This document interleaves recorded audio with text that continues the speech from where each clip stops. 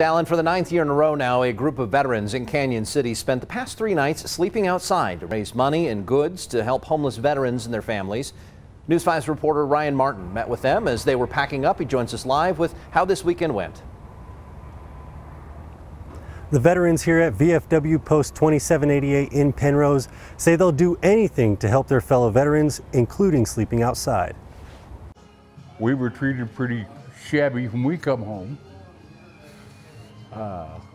And anything I can do to help vets today, I'll do. Lee Daffron is one of a dozen veterans who spent the weekend sleeping outside to raise money and resources for homeless veterans.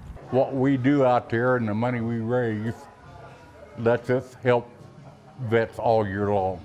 A Vietnam vet himself, Daffron feels he can do his part to help others. He notices the rest of the community is willing to help too. It's amazing how giving people are.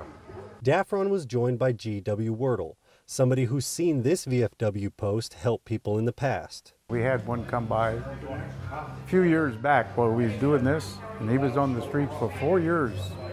And we finally figured out that he could get his disability. So we got him signed up for his disability, and now he's living. He bought him a house.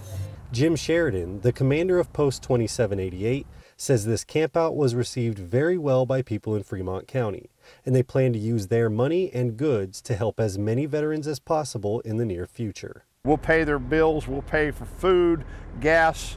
If we have them get into a house, we've done that several times. A vehicle, repairs to a vehicle, that's what we do.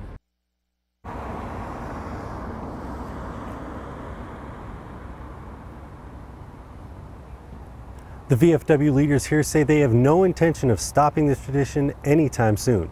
Live in Penrose, Ryan Martin, News 5.